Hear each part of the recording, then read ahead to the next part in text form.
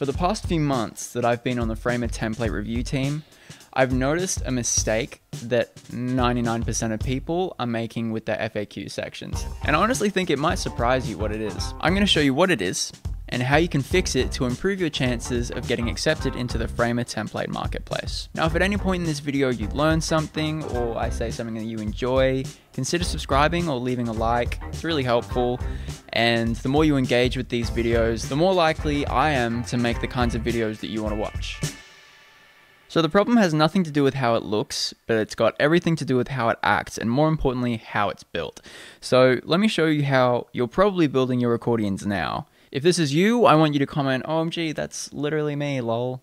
Not now, of course I haven't built it yet, I'll tell you when to do it. To start off, I'm just gonna write a heading or a question. For example, what is blocks? If you keep watching, I'll answer that question for you, I promise.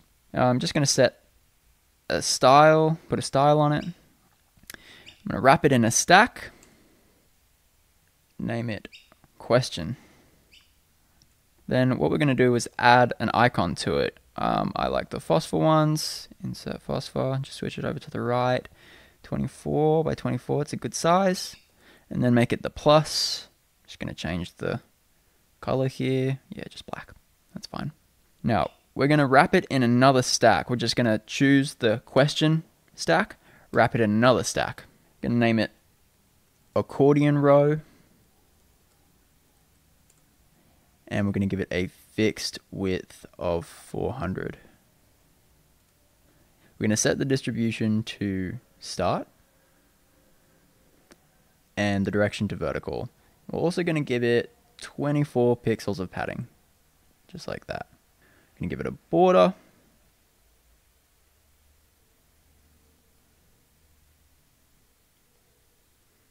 Yep, that's good. And then we're also going to give it a radius. This is all just styling. You don't have to do exactly that. Set the question stack to fill, just like that. And then go in and set the text to fill as well. And that will give you this. So now we've got our question, but every accordion needs an answer. That's the whole point of it, right? So let's whack in some text. Boom. Okay, I've just copied and pasted in something, and you can see it's obviously like overflowing out the sides. That's because the width is set to fit. We want to set it to fill, and then that's going to give us a bit of a better thing there. There you go. Just going to set the style. I'm just going to move it below. Now, if you've built an accordion before, I'm sure this all looks very familiar. I'm not doing anything different here or groundbreaking at all. This is probably exactly what you do. Now, you want to create a component. Yep, sure, and we'll give it a fill. White, that's fine. And we'll immediately just go ahead and give it another variant. This one will be our open. This one will be our closed.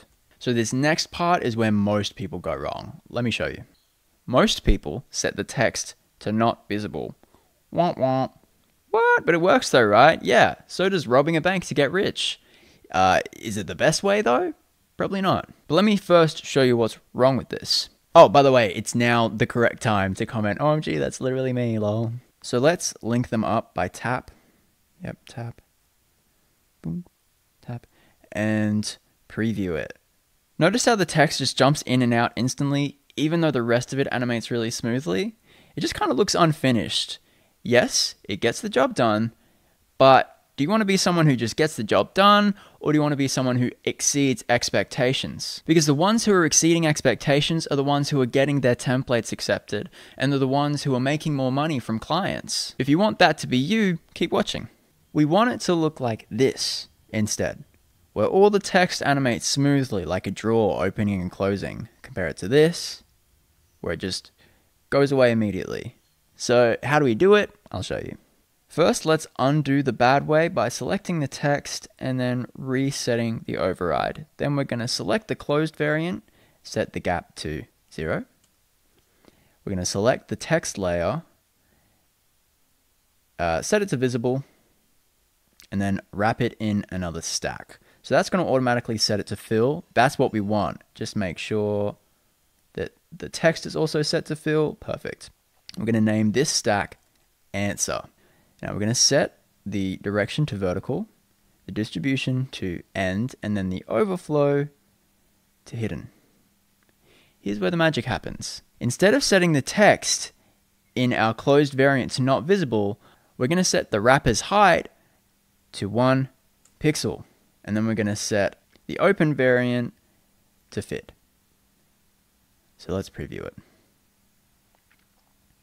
Now I think it looks a lot better, and trust me when I say, so will the other people using your site.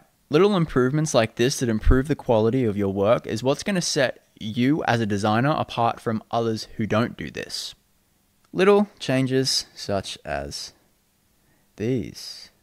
Also want to go ahead and find rotate. I don't know why that was so difficult to find. Set it to 45 and let's check it out. Nice. Now, is having one well-built accordion on an otherwise poorly built website going to impress anyone? Probably not. That's why I think it's a really good idea as a framer designer to use something like Blocks, which is a UI kit that my team and I have been building for months now. It's a huge library of really well-built components, just like this accordion, as well as full website sections such as footers, hero sections, nav bars, CTAs, footers. I said that already. The list goes on. Now, the fact that you clicked on this video in the first place and you're still watching, that tells me that you're someone who wants to up your framer game. I really respect that, and I want to reward people like you who take action. So for the next 7 days, I'm going to personally send everyone who signs up to the Blocks waiting list a 20% off discount code so that when Blocks does come out very soon, you can use it to get 20% off Blocks. Just my treat to you. Otherwise, I hope you learned something and that you really enjoyed the video. Thanks, guys.